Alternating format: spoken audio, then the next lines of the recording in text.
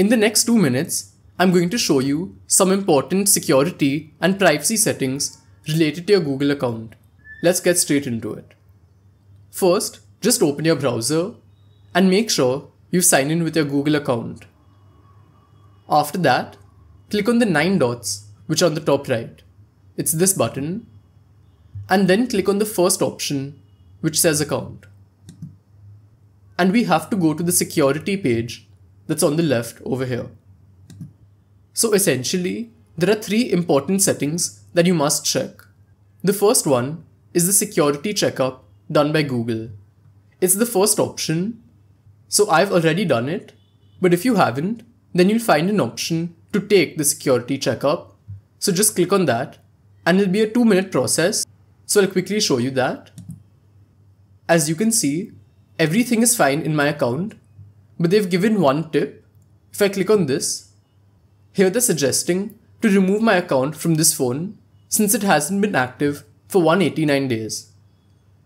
So similar to this, they'll give you a lot of tips to improve the security of your account.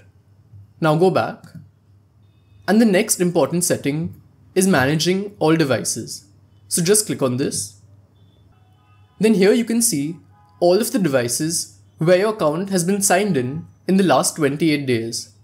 The device, the location, what time you had last logged in. So over here, if you find something suspicious, like this one over here, that's inactive for 189 days, you can just click on it and then click on sign out.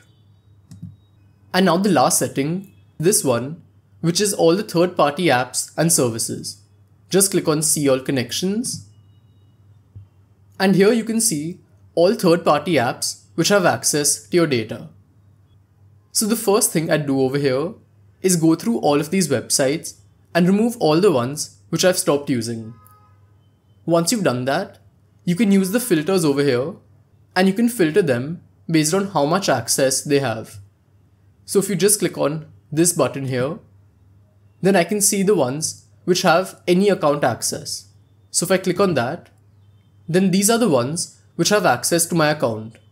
And if I click on it, I get more details about what access they have. So let's say I don't want Calendly to have access. All I have to do is click on delete all connections that's at the bottom and click on confirm. So this is basically how it works. And if you want to know how to remove spam emails from your inbox, you can check out this video over here. Goodbye.